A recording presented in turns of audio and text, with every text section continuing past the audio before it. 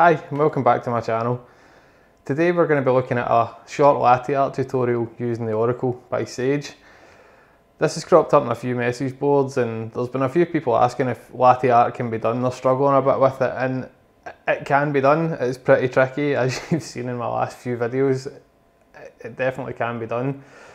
So what I'm going to do is try and do a tutorial. I am by no means any expert. I'm like your average guy latte art kind of guy, so if I can do it, anyone can do it.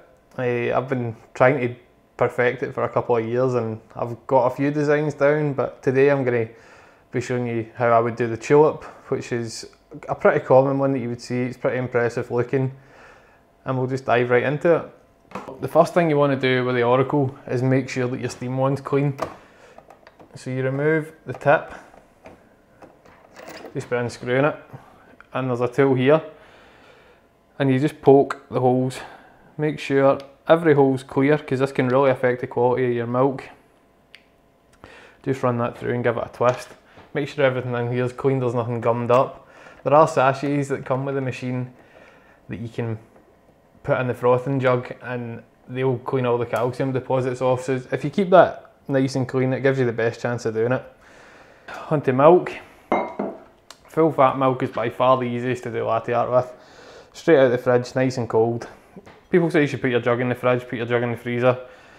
I don't really think it makes much difference, to be perfectly honest. So my jug's at room temperature, my milk is 2 degrees according to my fridge.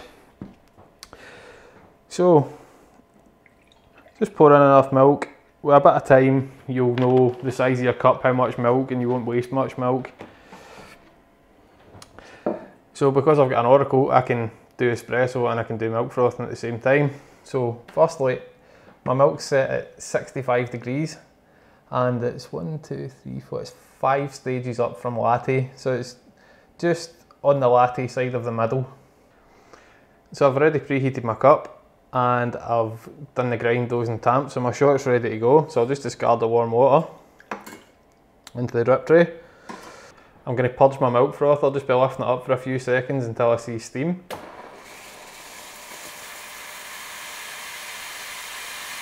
This will give you a better chance as well because it stops as much water going into it. There's always a bit of residual water in the nozzle, so that just alleviates that. I'm going to put the tip in, make sure the white gasket's covered, and we're going to jump to another camera angle as I've only got one camera and I don't fancy doing this a few times. I'm going to pull the shot and start the milk.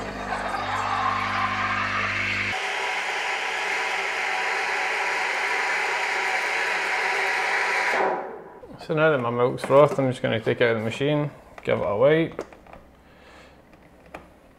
push it down, and it should auto purge. So the key with latte art is to work pretty quick. So what you want to do is swirl the jug until you get that wet paint consistency that I've been talking about for a while. You don't want to over swirl it or you'll end up, the milk will just be pretty watery. Swirl your espresso as well, get it coating the edges. And I'm going to attempt a tulip here, so I'll talk you through it. So I'm going to pour into the centre from height, go around the cup a few times, pour a design, just doing this in stages, forcing it to the bottom of the cup, and then a big cut at the end.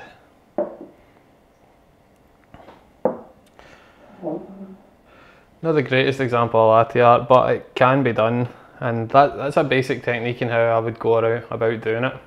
So in conclusion, the Oracle is perfectly capable of producing latte art quality milk, and it's purely down to the user and technique. As I said, there's thousands of videos on YouTube that will show you how to do the different designs, and you do get better at it. I'm hopeless at it under pressure, but manage something that resembles latte art today, so we'll keep it at that.